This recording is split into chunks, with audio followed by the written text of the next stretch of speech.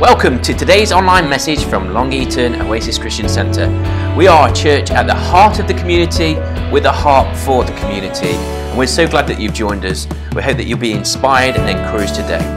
Please don't hesitate to contact us. If you want to find out more, you can visit our website www.longeatonoasis.co.uk or you can direct message us.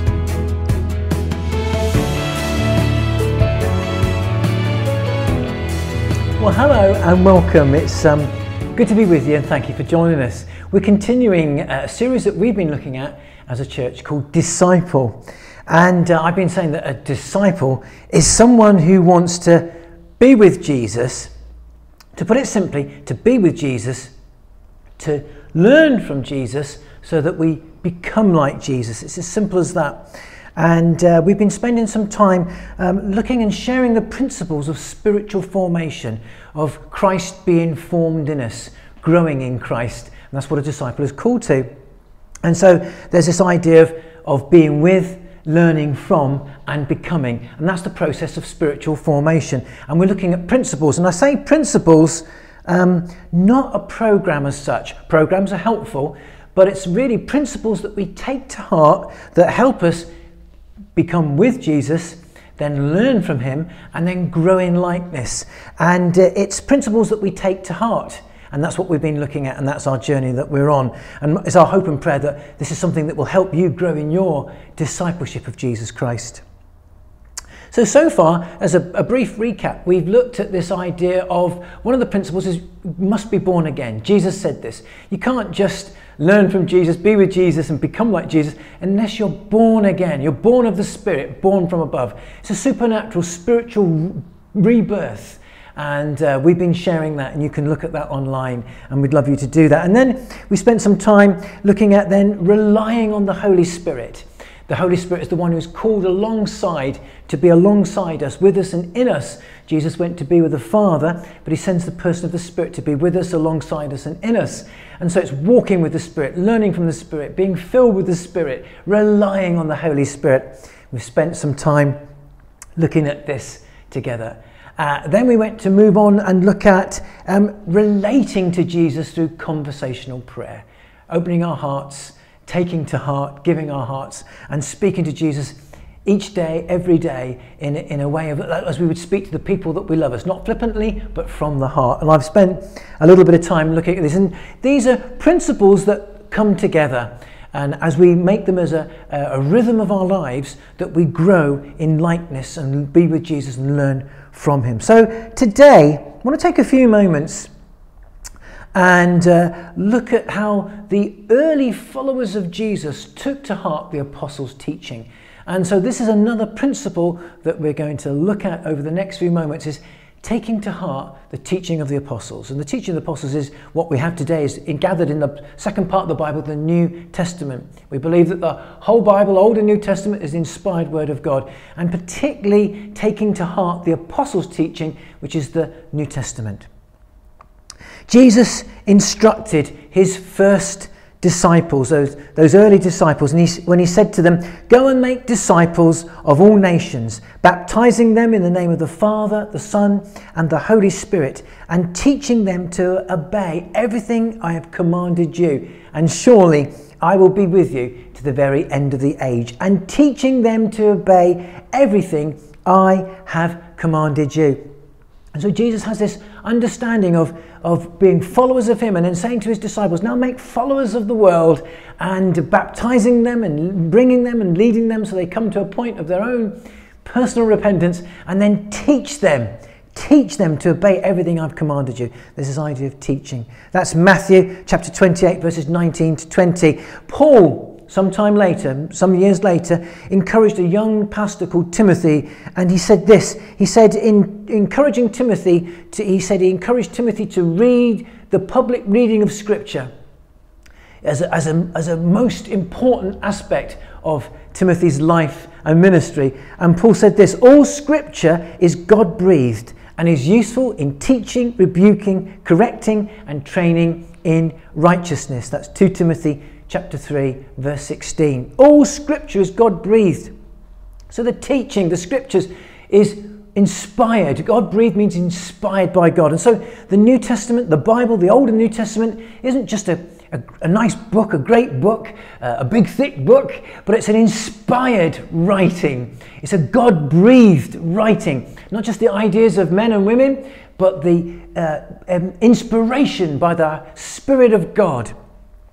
And so it's a supernatural writing. It's a life-giving writing. It's the Word of God.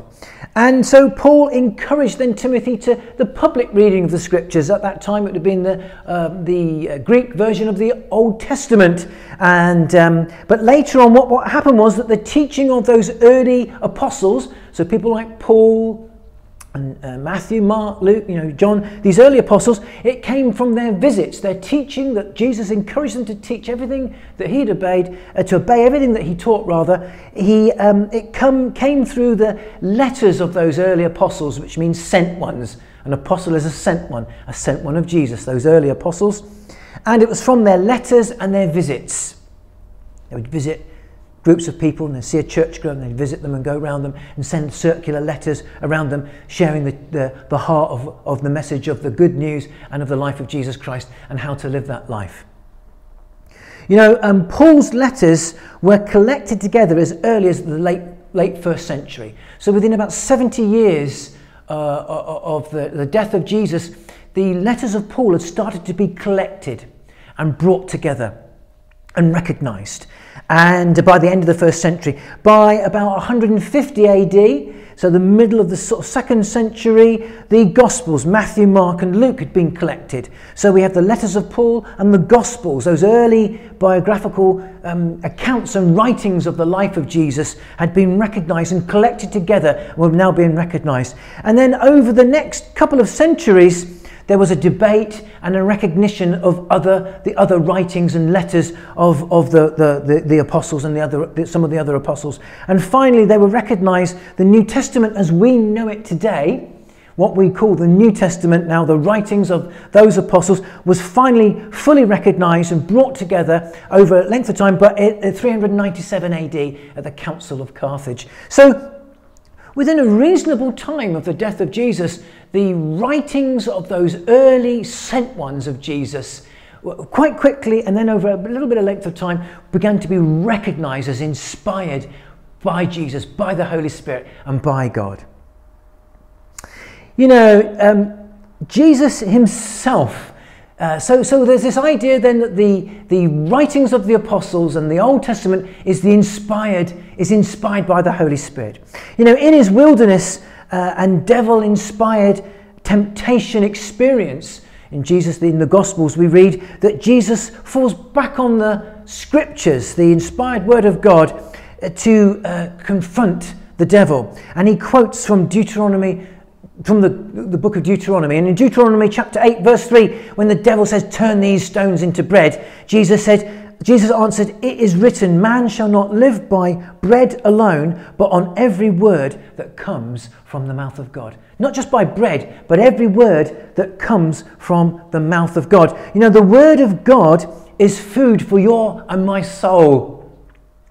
So, the Old and the New Testament, the apostles' teaching, their writing, the teaching of the apostles that we're to be taught to obey and live like Jesus and know Jesus, it's food to the soul. Not just instruction, it's also intimacy.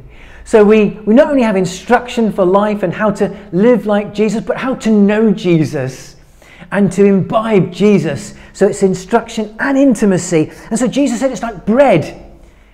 Not by bread alone, but the Word of God. It's just as much sustenance to your soul. Without it, the soul can grow weak. My soul, your soul can grow weak. And so it brings instruction and intimacy. Jesus is the living Word reflected in the inspired written Word.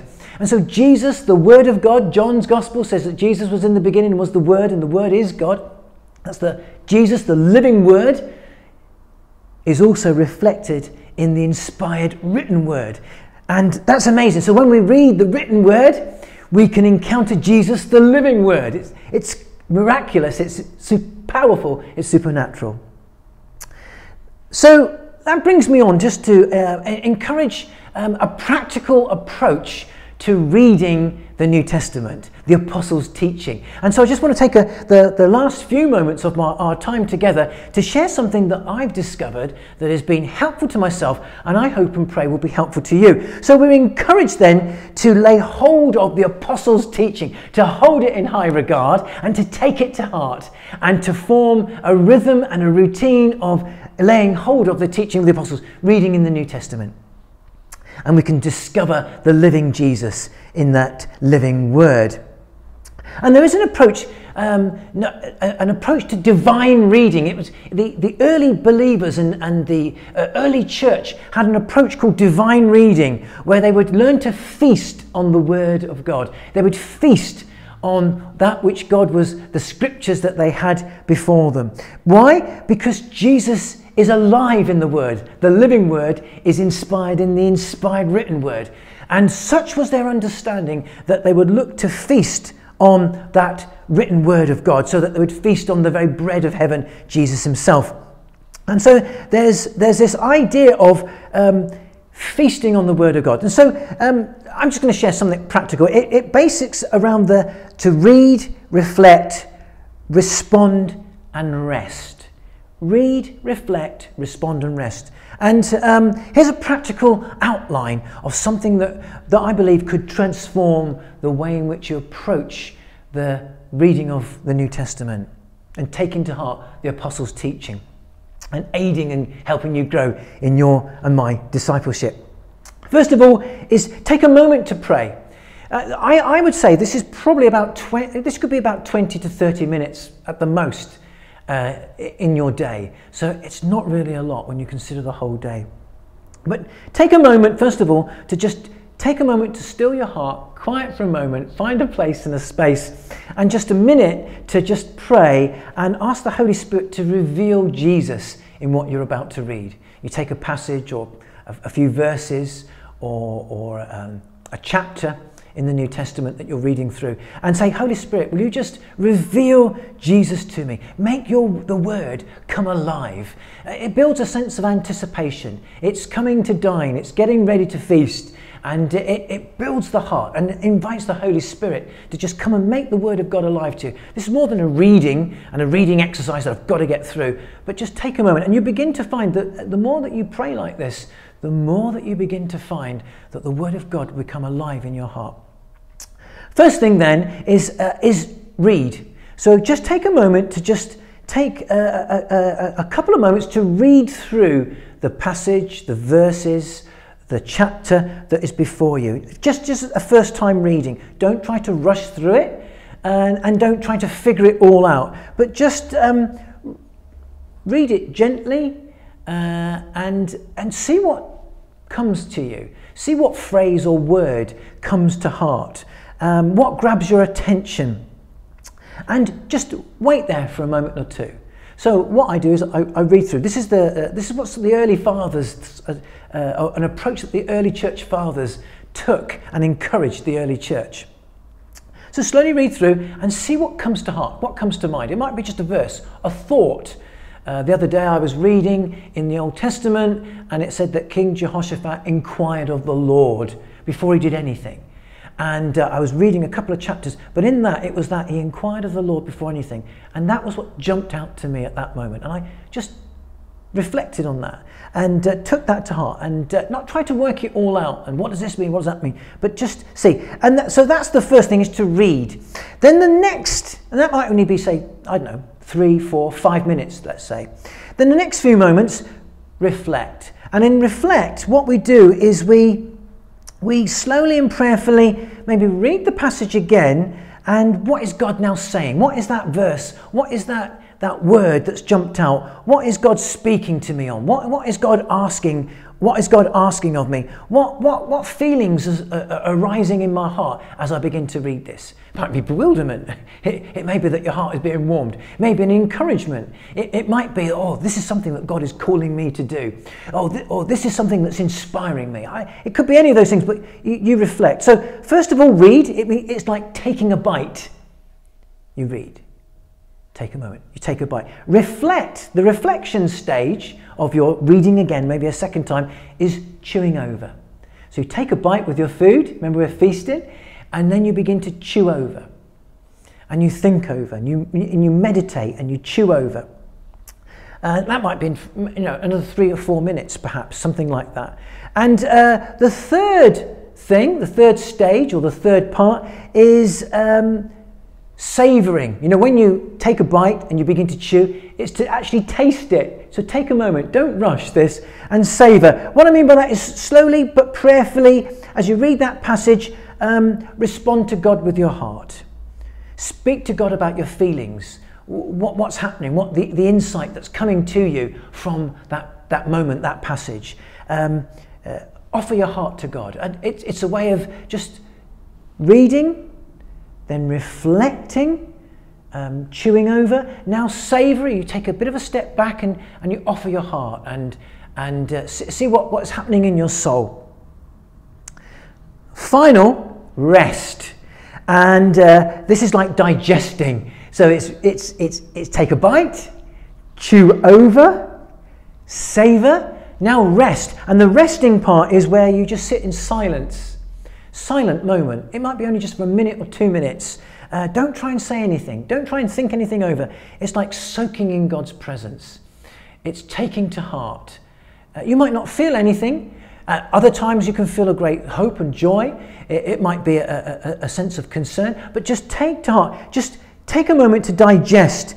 As you've read that passage, you sit quietly in the presence of God, resting in His love. Listen to what He has to say. Now, for me, there are times when I don't feel He says something, but often than not now, what is beginning to happen for me is that God is beginning to speak. He might just say a verse or a phrase to take to heart. Read, reflect, respond, rest. And it's as straightforward and as challenging as that. And all of that could be something in about 20 to 30 minutes. I'm not saying you have to time it. It could be less than that. It could be maybe a little bit more. But it's what the early church, what the early fathers taught in getting the feel to what Jesus is saying. They believe so much that Jesus, the living word, is in the written word, that you get a sense of Jesus speaking to your heart by the power of the Holy Spirit. It's more than just a study. We're not looking to necessarily sometimes to study it. There's a place for study, but this is a devotional coming close to Jesus. There is a place and a time for study where you look at and you debate with others, but this, in your own personal, there is this coming close to Jesus. Try to build a rhythm, a repetition, to a life-giving routine. Remember something I said a week or so ago, repeated moments build momentum. And just moment by moment, you trip over, you miss a few days, well then just come back again. You miss maybe 4 or 5 days, well come back again. And you find repeated moments begin to build a momentum. What you don't feel at first begins to rise in your heart. Helen Keller said this: unless we form the habit of going to the Bible in bright moments as well as trouble, we cannot fully respond to its consolations because we lack equilibrium between light and darkness. Habitual. There's this rhythm, finding our own routine. And my prayer as we come to close today is that you will find Jesus the Word come alive to you in the Word. I really pray that is something that jumps. He is someone who jumps in your heart and jumps out of the page, as it were, by the power of the Holy Spirit. God bless you and thank you for joining us today.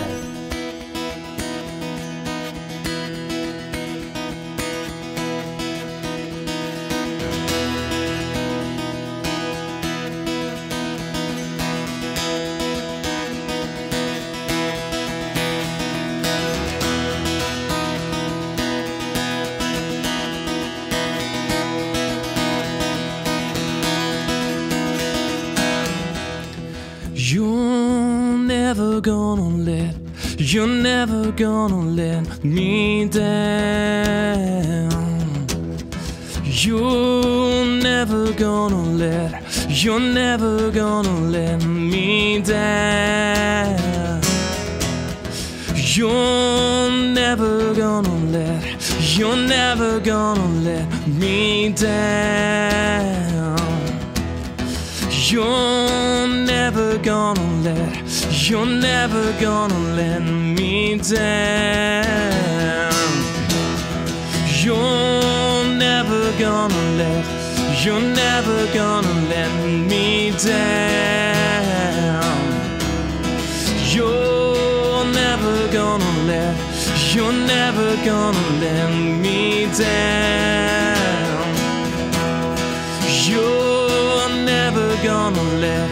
You're never gonna let me down.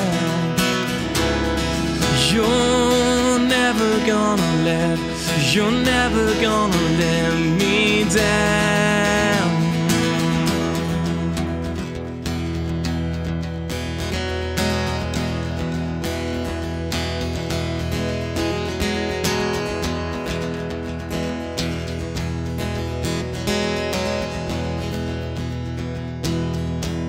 'Cause you are good, good.